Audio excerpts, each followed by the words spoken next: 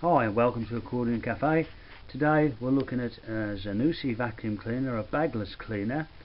It's a ZAN 1832, 2 kilowatt, 2000 watt motor. If you've got a bit more information, the type is SL246G and the model again is ZAN 1832. There's a product number here as well, 900 257 575. This is a 220, 232, 40 volt cleaner. So now we're just going to start taking it apart. If your cleaner's not picking up very well, the first thing to suspect is that your bagless container is full. So on this you just slide the switch back, the latch back, and pull the container out. And there we have the way you empty it. You just push the top of that orange button there. So here we are over the bin, and we'll just see if this little system works. Press the little latch here, and sure enough that all just drops out the bottom, no problem at all.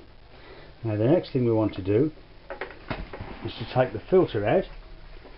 To take the filter out of this, you simply hold the container, give the filter a twist to the left like that, and remove the filter, and there we have more and more muck comes out. Now this filter here, all you've got to do is give it a tap on the side of your rubbish bag and clean it like that. So here we are outside on the wall.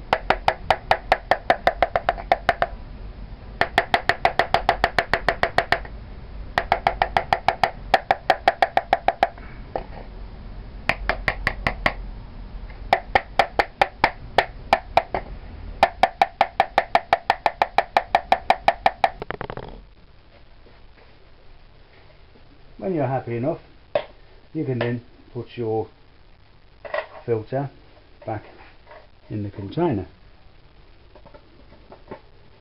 You just simply place it in, turn it clockwise until it clips over, and you'll see the little orange bar here go over.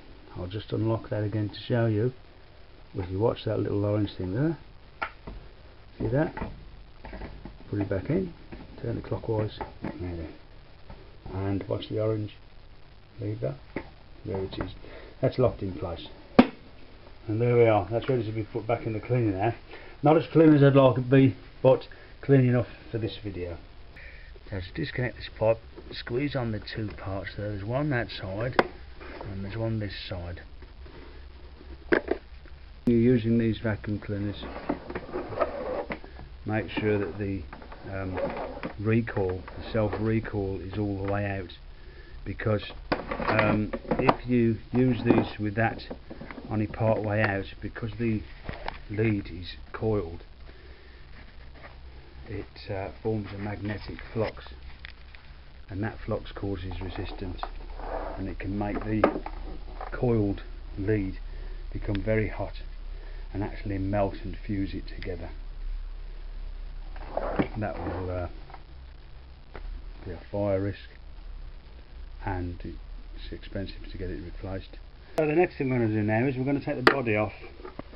We're going to start by removing 1, 2, 3, 4 screws. These are Phillips screws, and they're not too tight. And when you put these vacuum cleaners back together, be sure that you don't over tighten these screws, because once the thread's gone. So just to get things out of the way, we'll remove this exhaust filter cover. You just push that in, pull that out like that, and away it comes. And we're going to tip the vacuum cleaner up slightly now, so make sure that you take all your 4 screws out of the holes inside here, so that you don't lose them when you tip it up. So the next thing I'm going to do now is remove the wheels, and these wheels, all you simply do is put a screwdriver or something to lever them off with.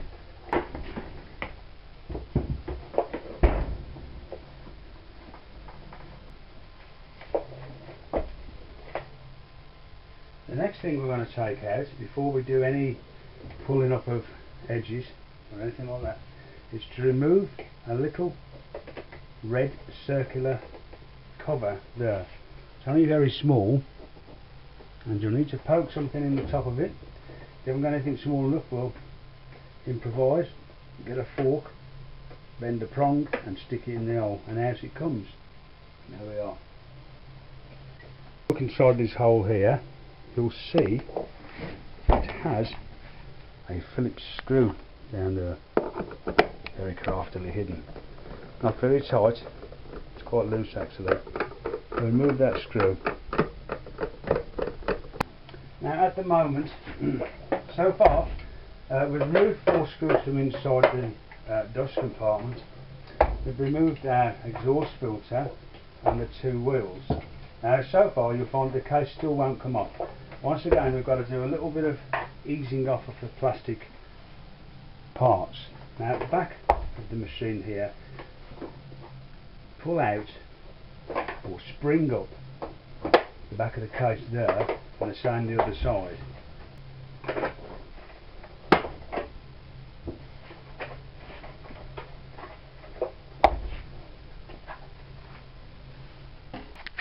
After we've removed these 2 tabs, we've got them out of the way. Now you can pull up the top. Now that's come off very easily. This top has come off extremely easy, so don't be fooled by that. And there we are. Now you can get at the, if you need to replace your lead, if it's got damage and it needs replacing, you can get at your recoil. And we'll just have a look at that recoil now, how it works. Coil spring, to show you how it works. Well, obviously we know how it works. Just pull that in and let it go, and it stays there until you push the button and it brings it back in. But the way it works is this. Inside here there's a coil spring, and if you've never seen them before, it's like the sort of spring you find in the clockwork. So there we have a coil spring. It's already under tension. So don't go trying to just yank this out, because it'll spring all over the place. And when you pull the lead out here, you can see it comes off this ball, and as you're pulling it, so you're putting even more tension. It's winding this spring up even more. So how does it stop when you pull it so far and it stays there? Well, that's a little bit of magic in this little rubber wheel here. What happens is, when you pull this out, so the drum moves clockwise, because it's coming off the bottom of the reel, moves clockwise, and you'll see that wheel move in a clockwise. You'll see the whole wheel move in the clockwise direction. I don't mean turning, I mean actually move up. Can you see the little shaft moving to the right? Okay, now that shaft moves the wheel up with the direction, because it's got a corrugated,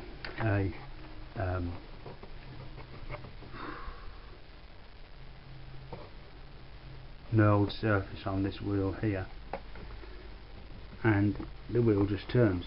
But when you let go of the lead, what happens is the wheel comes down, and it's jammed along the side here into this V shape, so it gets tighter and tighter as it comes down until it can't come down any further, and it jams the wheel, stops it coming out. So there we are, that's coming out, and let go of the lead.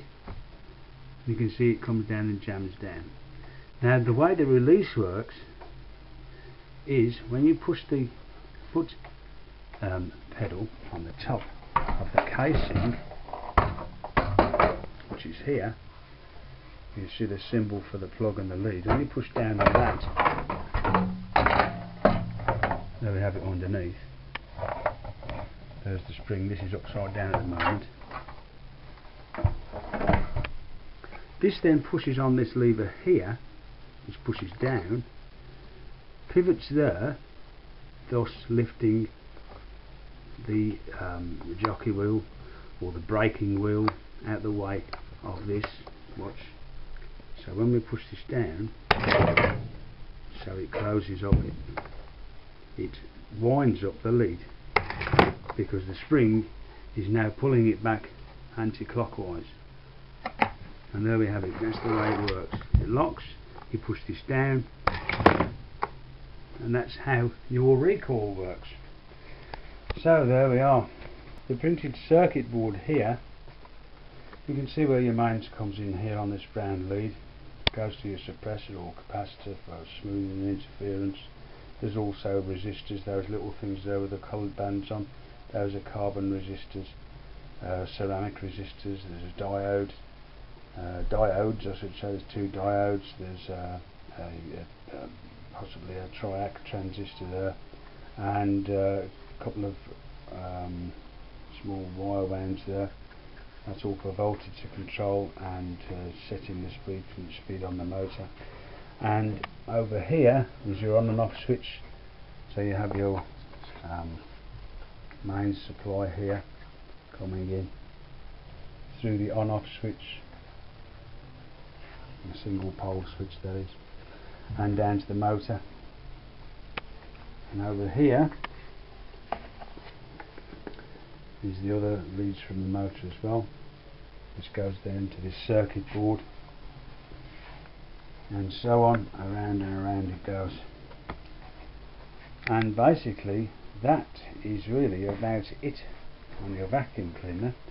The only reason really why you would want to take this apart, if the motor's gone, if it's burnt out, I would throw it in the bin basically, unless it's under guarantee. It's not worth it.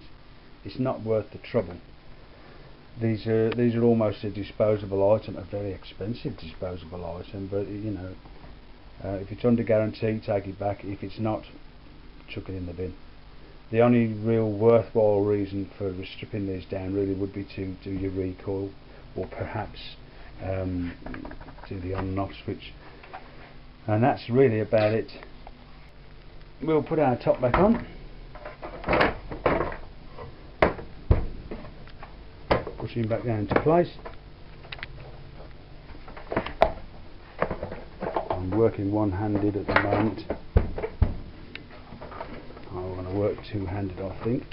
These parts are back in properly, because if they're not, they'll be sticking out. It's just a question of getting these tabs in the right place here. We'll just take this off again and have a look. You can see there's a latch on here, a latching part just there, and on here. And these have to go into there and there.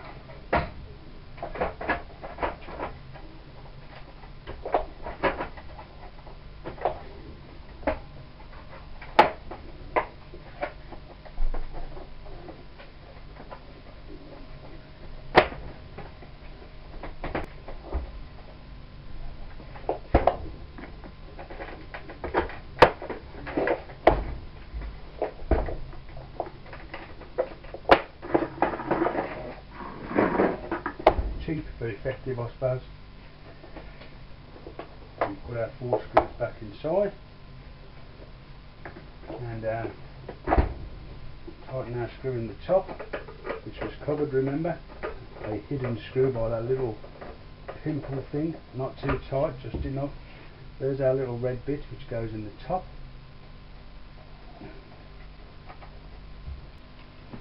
And we'll just replace our 4 screws which we've kept here in the 4 corners of the dust compartment. Right, and we'll just put our filter back on. 2 little pivoting lugs on this side, there, go in there, that fits on there like that. And then our dust collector and filter fits in there. There's our little catch there to hold that in place there. And there we are. Now we can just give it a quick test and make sure we're working alright. Now, remember, when you're going to use these machines, make sure you pull all the lead out, otherwise, as I said before, you'll cause a magnetic field, and magnetic fields in coils have a resistance. They cause heat, and heat causes problems. So there we are, and we'll just give it a turn it on the wall first.